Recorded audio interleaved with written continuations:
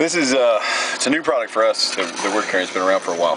The best way for me to describe it, it's a wax, and it's designed for paw protection. It was originally designed for sled dogs, but it works good as just a conditioner. It's kind of like waxing a pair of boots. Dogs' pads can get real dry and brittle, and the Musher secret makes them tough and soft. The other thing I like about this stuff is the dogs don't seem to mind it. It doesn't stink or it doesn't hurt. Yeah.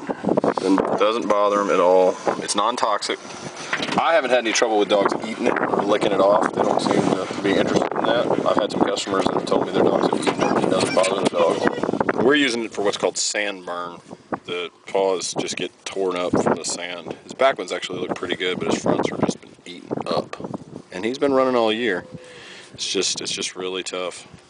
But if you're using it in a cold environment for snow, you jam it up in here in between the pads, and it keeps the ice and snow and junk from forming. This is Musher's secret. It's paw protection par excellence.